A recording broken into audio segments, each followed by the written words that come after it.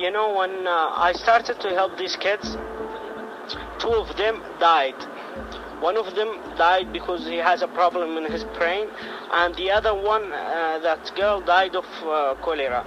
So I had two tragedies in my life, and you know, these tragedies really broke my heart, and I was really feeling really bad.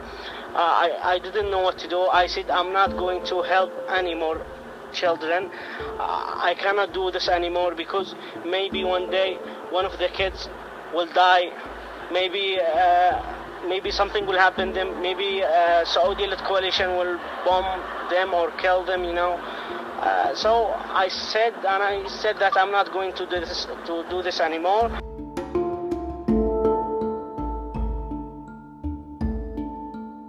I was amazed by that boy Jamal, the one who I started to help, and he, like I told you, he was suffering from malnutrition. So I was amazed by his actions, because before he couldn't play with kids, and he couldn't laugh, he couldn't even walk. He was going to die, but because of that donor, she helped him, and he's now really good.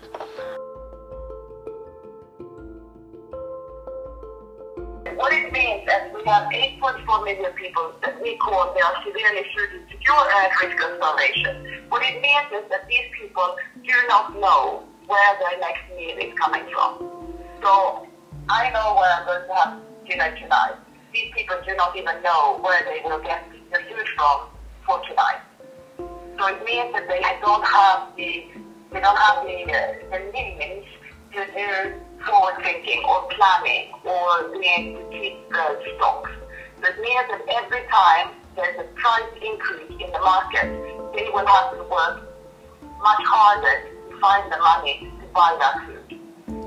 So these are the people that we as the humanitarian community are trying to make sure that we provide assistance to.